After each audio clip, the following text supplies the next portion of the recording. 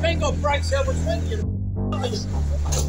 Someone said, these people should have the same safety rights as a squirrel darting across the road. And honestly, that's how I feel.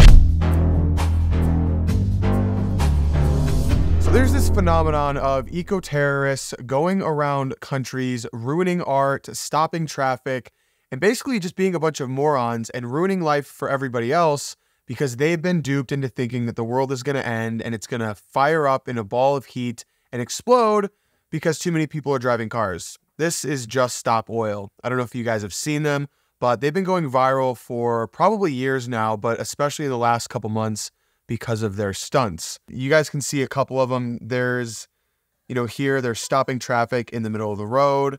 I saw one go viral the other day of a mother trying to get to the hospital with her kid, and these morons were stopping traffic, wouldn't even let them get by. And I'm starting to feel like, when you get a little popcorn kernel in the back of your mouth, it's kind of annoying at first, and then at the end of it, you just get so frustrated. You have your whole fist in your mouth. You're trying to rip it out. That's what they're doing. Okay, they're like the little popcorn kernel in all of our mouths that is getting so annoying, and something's got to be done. We have to we have to end this because, quite frankly, they are public nuisances. They are domestic terrorists, and we got to do something about it.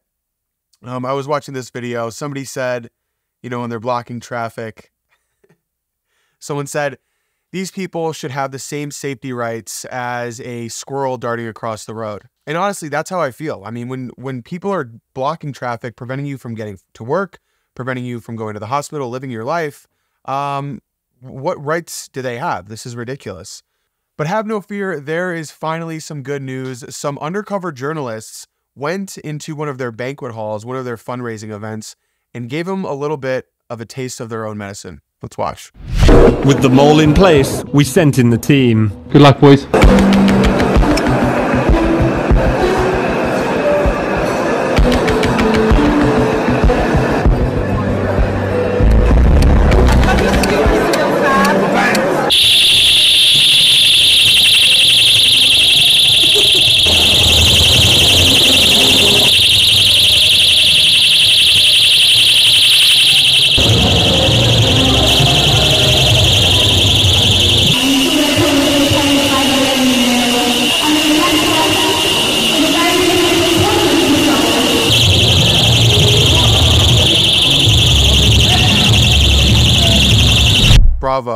Bravo. So they went undercover. They disrupted the banquet by attaching alarms to balloons and then flying them to the top of the banquet hall. And this is great. You got to love to see it. They're getting a taste of their own medicine. Will they stop because of this?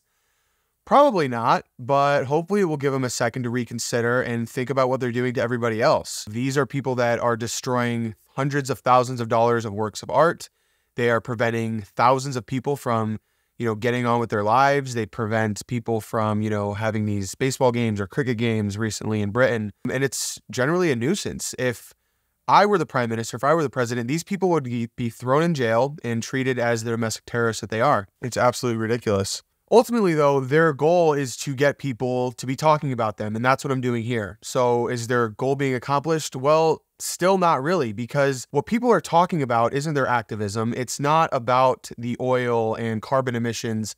It's how big of a nuisance they are. It's them being complete morons. And if you want to have an intellectual discussion, if you want to have an honest dialogue about carbon emission, about, CO2 being released, about the effect oil has and drilling has on the earth, that's fine. I would even have that. And I think a lot of like-minded people would have those discussions. But the way that they're trying to garner publicity for their cause is completely the wrong way. Nobody's going to take them seriously. Nobody is going to have those important discussions if they keep doing this sort of thing. So if anybody out there that sympathizes with Just Stop Oil is listening, take your cause and articulate it intelligently. Stop doing this eco-terrorism, and maybe people would start to take you seriously and to start to have the real discussions that you want to have. Until then, I'm going to be on the journalist side, and I'm going to be out there disrupting your guys' stuff just as much. Good luck.